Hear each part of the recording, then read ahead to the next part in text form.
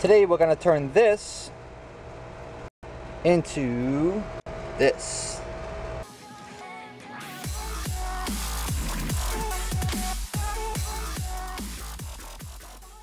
This here is going to be the spot where this amplifier is going to get mounted in. The plan is going to be a custom flush mount coffin panel, which is going to cover around this whole amplifier, which is going to go along this edge here, over the top, and alongside with the wheel well, and all you're going to see is the front of the amplifier when it's all completed. The very first thing you're going to need to do is create yourself a template. Let me show you how I do it. So let's get started trimming this piece out.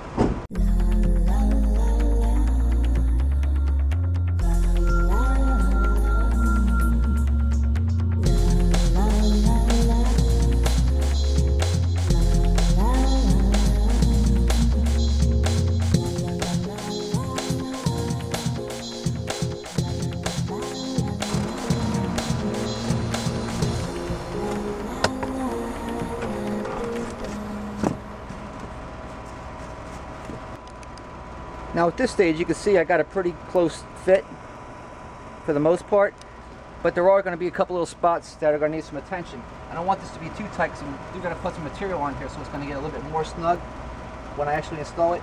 So now I'm just going to tape on some extra pieces where I'm lacking, so it's perfect up to the top and all the way to the side and everywhere else.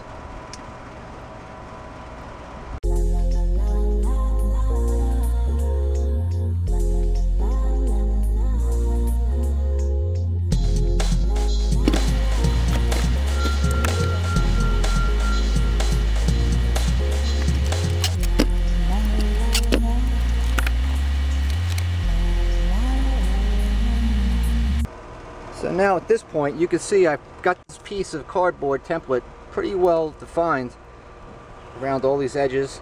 Of course I'm going to tweak all these a little bit. Bottom's nice and level, around the wheel well looks real good, goes all the way up and hidden up on the top. So all I have to do now is take this template out, transfer it onto a piece of wood, rip out a rough shape, and then I can trace out a template for the amp where it's going to mount up in there. And this piece here is going to actually be held in by pressure. I mean, I could add in a couple screws or Velcro or whatever, and I might, but for the most part this piece will be self-sufficient when it's all done. So now let's go to the wood shop and cut some wood.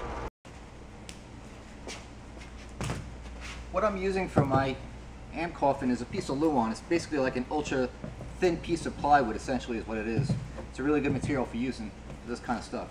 It takes to the glue really well. It's bends a little bit, not too much, but it's rigid as well. It's a cool little material to use. Now, this here is my piece that I need to trace onto here. This is going to be the bottom. So I'm going to use this edge.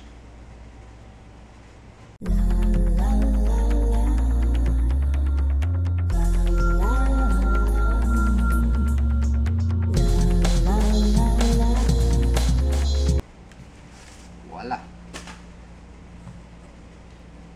That is the template.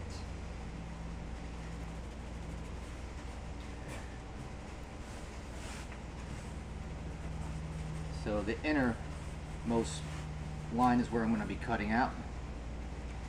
So let's cut that right out.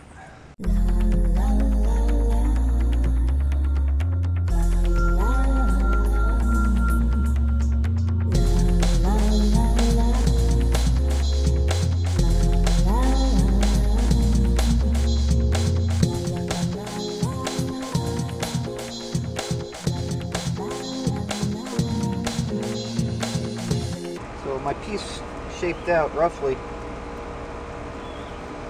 I'm going to test fit on there. You can see it's actually not that bad. Looks pretty decent.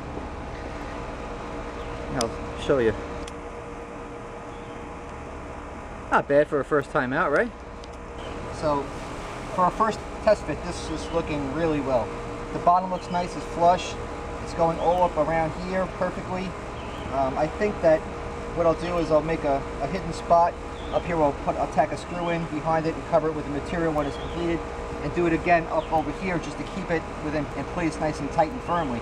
Down here, my plan is I'm going to take my amp, I'm going to mount it right up in here. I'm going to have about an inch or so, maybe 3/4 of an inch, so I'm going to leave it up, and I'll have it standing up vertically with my wiring facing the rear of the vehicle, so that way I can run it around to where I got to get it to. let it sit flush, and I'm going to show you how I do the back end construction portion of the amp. So like there's my amp. All my wiring, like I said, is going to be shooting over to the rear side. I don't want it sitting on the ground. I want it to be up a little bit.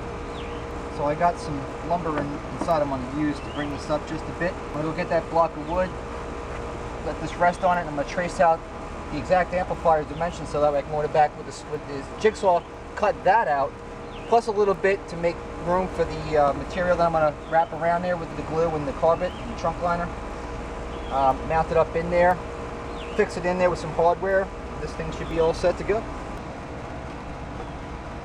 So for my piece that I'm going to use to space this out, this is 1x. I'm just going to lay the amp on top of there, on my bottom straight edge. I'm just going to space it out so it's centered in there for the most part. A little bit of wood on either side. And that looks just about perfect. So I'm just going to trace the amp out now.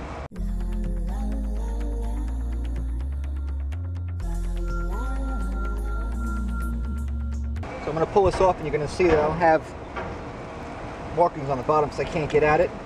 So I can just take this all down, pull it out. There you have my amp. So I'm going to cut this out.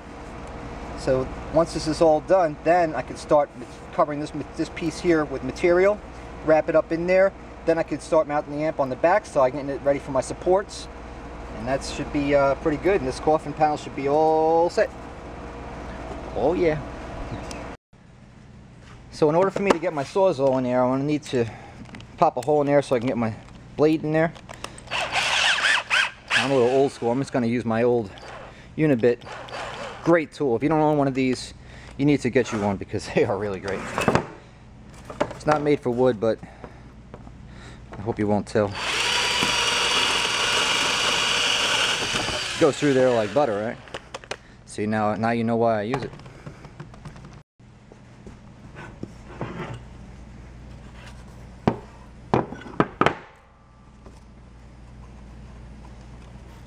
Like a glove.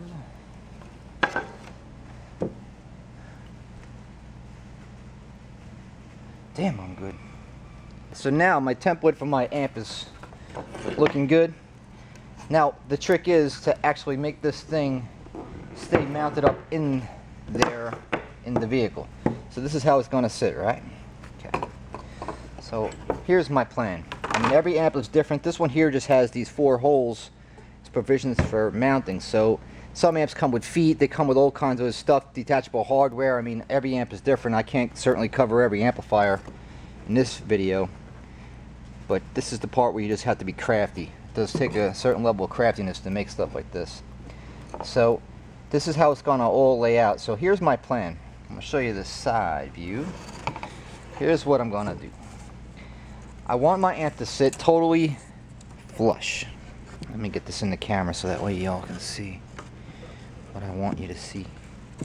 Alright, that's about right. So that's flush for the most part. It may not be perfect, but you get the idea.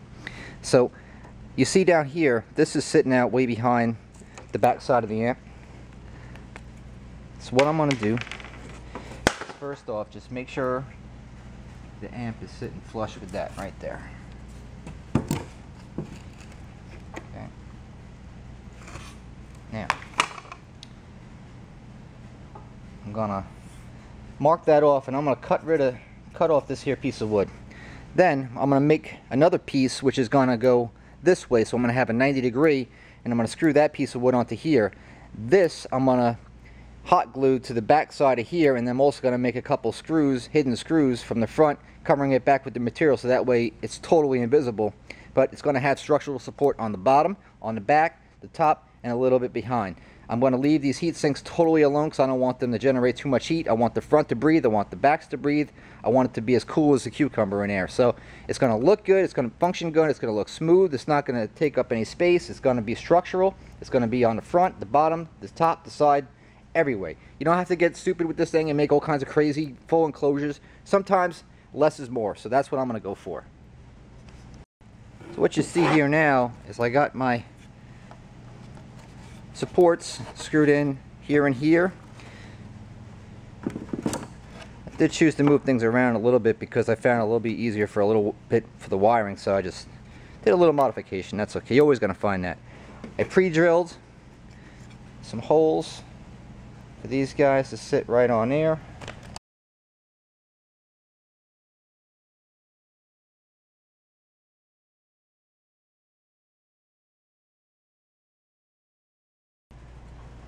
So now with the final part of making this look great, and you're going to need a couple things. One, we use this spray glue, and of course I've got some trunk liner material, which we have here by the yard, and I just cut out a piece which is going to be enough to cover it and wrap it around, cut off some of the excess.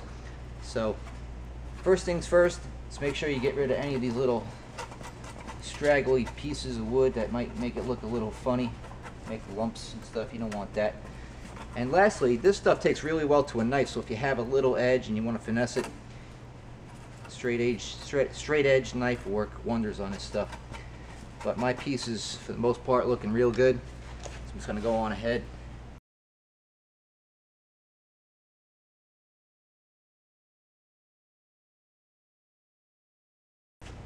So you're going to want to spray this pretty liberally. Try to keep the stuff off yourself, by the way.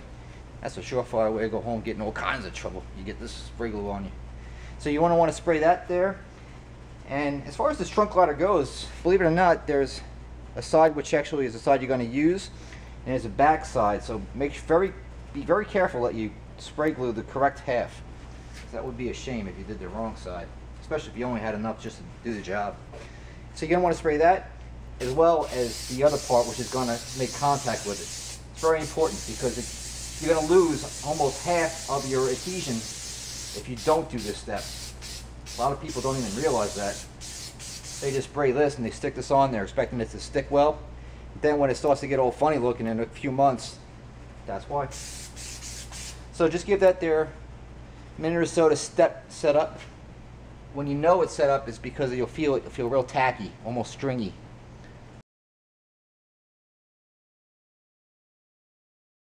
That should about do it. So now,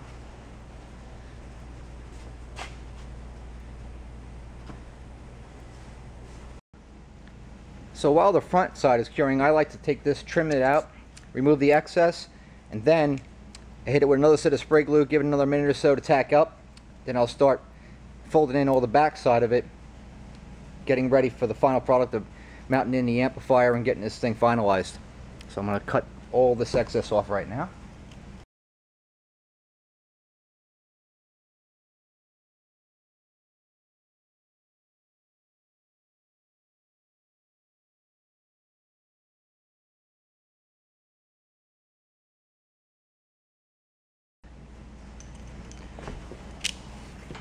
Another quick thought is, unlike when you're doing furniture, there's no stapling involved in doing this type of work.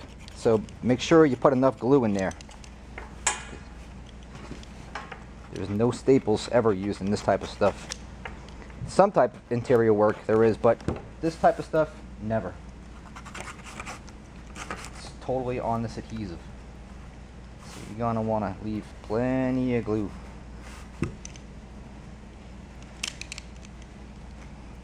You can always change a razor blade out.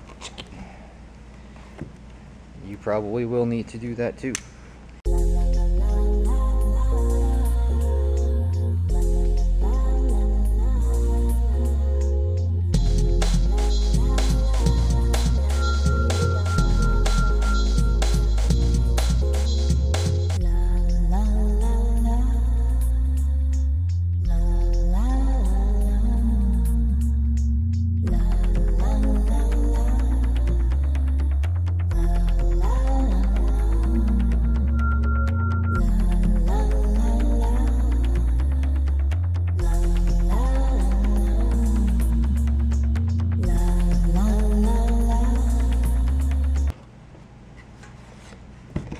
That's what we got. Little piece there. I think that looks pretty damn good. But you be the judge, you tell me. And of course we got the amp.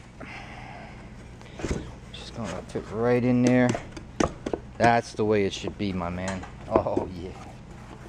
Maybe a little adjustment, nothing too serious. You can work with that.